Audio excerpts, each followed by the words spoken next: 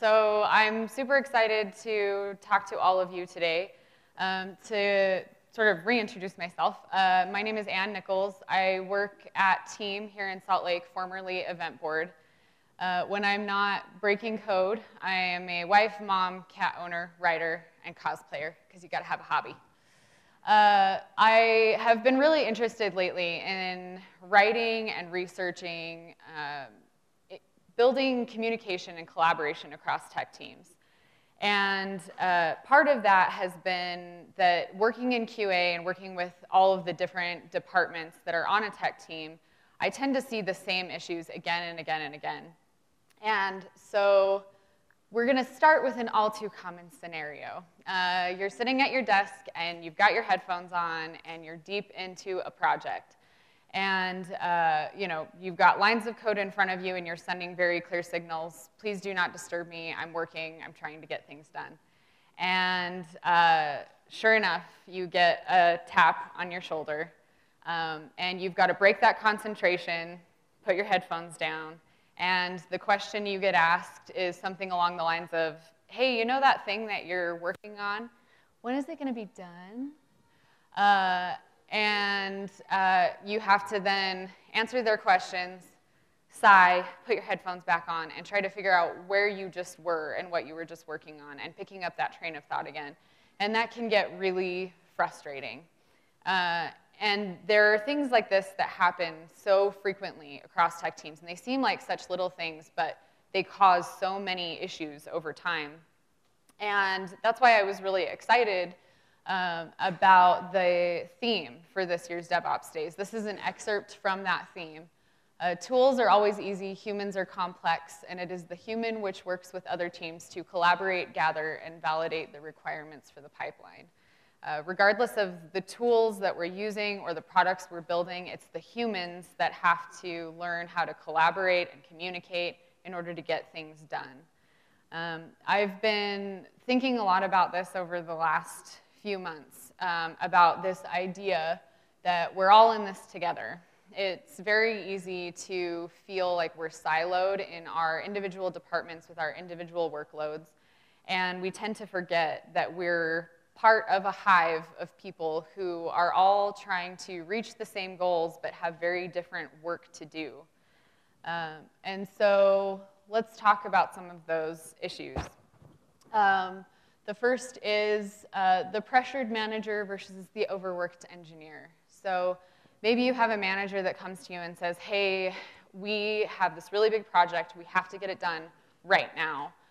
They're under a lot of pressure, and they won't listen to excuses about why that's not realistic or feasible to get it done.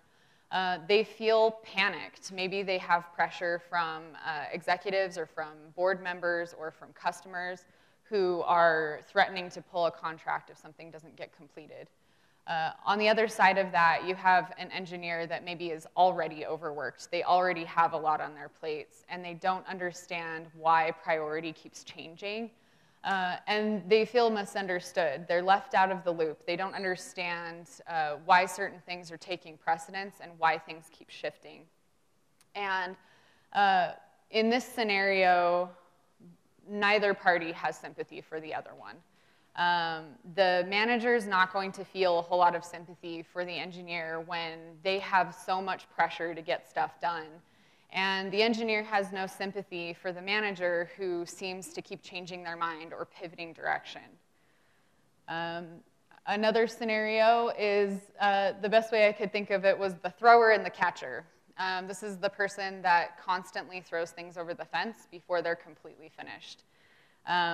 They have a specific job to do, and they have to finish their piece of the puzzle before it gets passed on to the next person in line.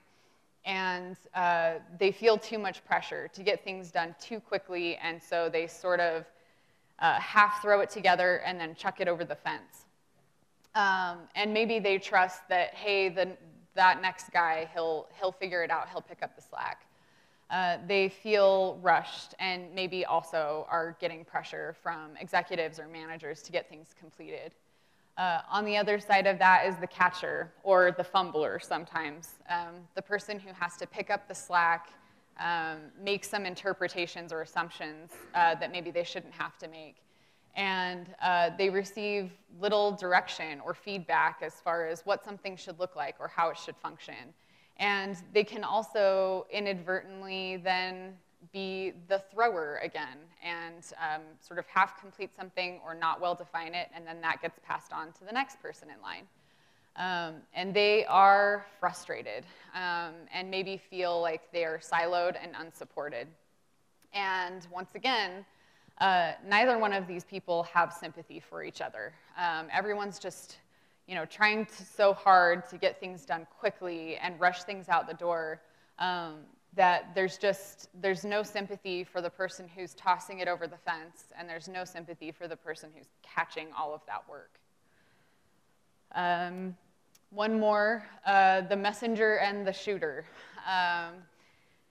Usually the messenger is maybe in middle management, and they receive direction from an executive level or a VP level that's, hey, there's this new tool that we have to use, or new security requirements we have to put in place. And the messenger's job is to basically direct that to their teams and to guide their teams through those changes. In general, in these situations, maybe they don't have the ability to push back or question why these changes are being made. They are just strictly the messenger. And on the other hand, you have the shooter, who gets really, really frustrated with the messenger telling them how to do things or what direction to go without being able to actually give their input or be part of the conversation. They feel worked at instead of worked with.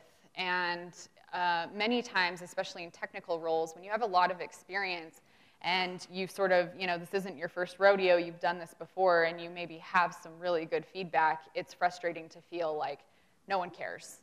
This is just the way that we're going. So they feel micromanaged, and the messenger feels trapped because they're sort of in this sandwich between execs and the people that they're managing, and don't feel empowered to actually make those decisions or push back one way or the other. And big surprise, neither one of them have sympathy for each other. Sometimes the messenger maybe feels a little bit of sympathy because they sort of feel like my hands are tied, but the shooter generally won't. They don't feel sympathy for the manager that they feel like should be an advocate for them and maybe isn't being one. So taking all of these into consideration,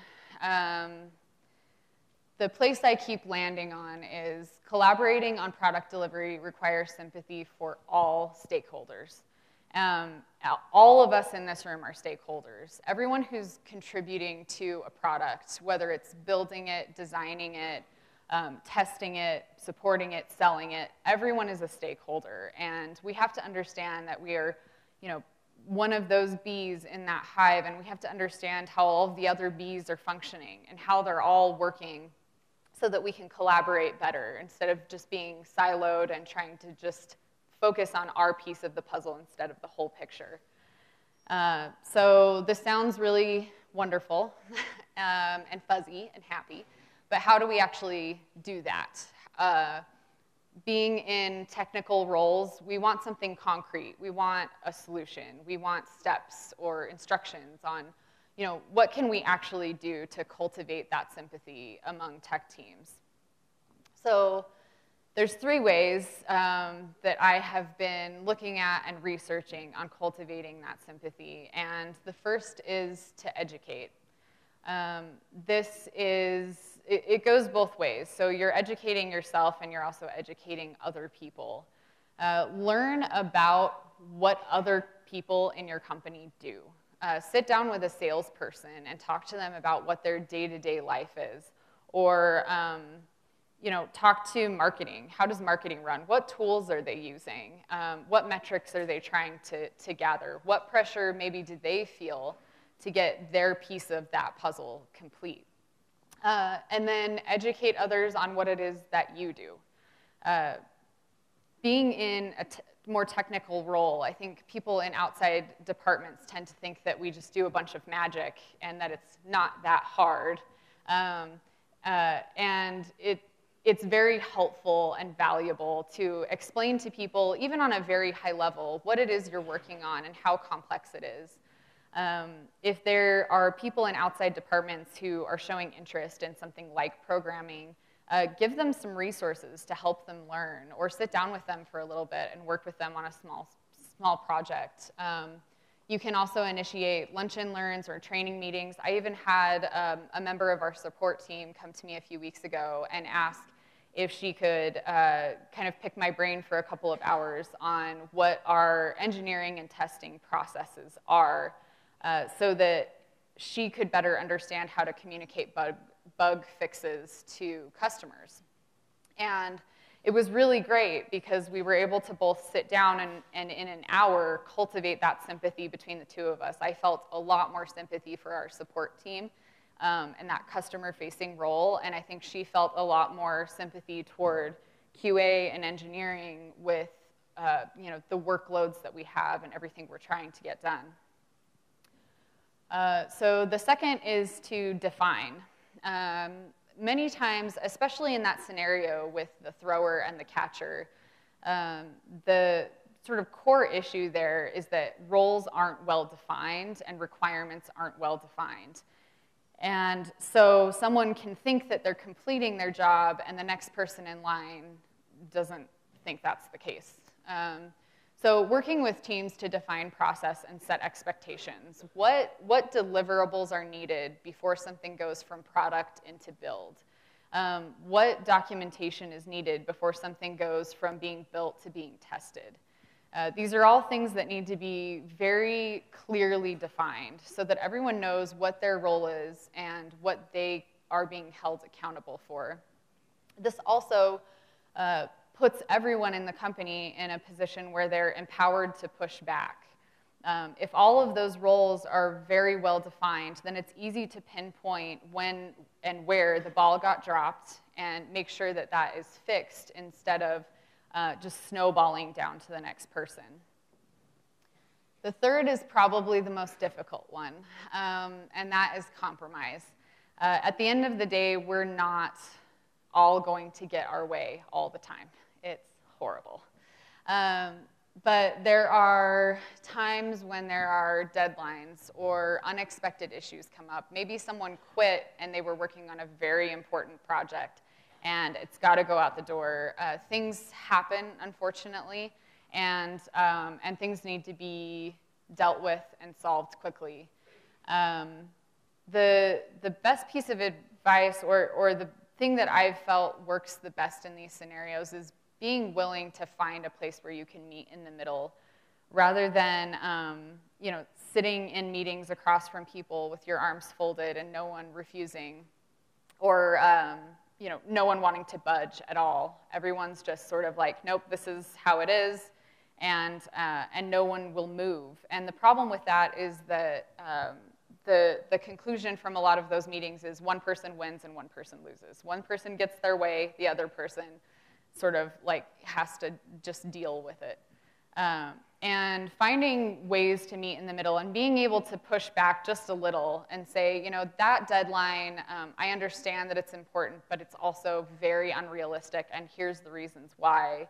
And being able to reach a place where both of you are sympathetic for each other, for the work that you have to do, and then you can find a place that, maybe it's not the perfect solution, but it's something that both of you can live with. And then, as was previously stated, rewarding the work of those who have gone above and beyond. If there is someone on the team or an entire team who's been, having to work extra hours or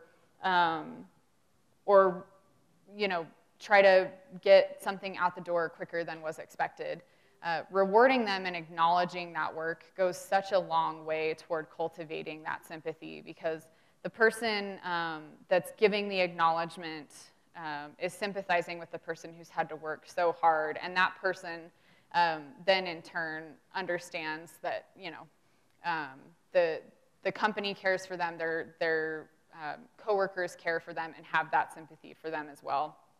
So these are kind of the three ways that we can all start sort of cultivating that sympathy across tech teams and even across our entire company. Sometimes it becomes very difficult when you feel like you're siloed or not heard or not respected. And these can really help to go a long way to solving that and to reaching that goal of we're all in this together. And if we can all understand that and have sympathy for each other, it becomes a lot easier to build out products and to work toward those common goals. So that's all I have. Yeah, if anyone has questions, I rushed through it. She has about 15 minutes left, so if you guys have questions, let's throw them out there. How do we cultivate responsibility without cultivating blame? I think that's a difficult thing to do, and it becomes really complex when no one wants to finger point and no one wants to be called out either. And I think cultivating responsibility, part of that is making it very clear that these are the expectations, that these were the things that were promised that you would deliver, and being able to sit down, go through those things, rather than saying, you really messed up, more a conversation about, let's figure out where the lapse was in what was expected and what was delivered and what still needs to get accomplished. I really appreciate, so we have, at our company, we release every week, and the next day we have what's called a good, bad, and ugly meeting, which is essentially what went well and what didn't go so well in releases. And there's never any, why did you do that? Why did this not work? Or why wasn't this done correctly? It's more, okay, this happened. This is why it wasn't good. What can we do going forward to prevent this from happening again? So it's more looking forward rather than I want somebody to blame or throw under the bus. Okay, very nice. Yeah, another question. How do you see QA's role in dealing with non-functional or operational requirements? How can QA help incentivize developers to do the work they don't want to do? Right. I think one of the things that helps a ton is in making sure that when teams are built out, the QA is part of that development team. That we are working with engineers, we're working with product, we're in scoping meetings right from the very beginning, and we can ask questions as far as use cases or edge cases for something goes.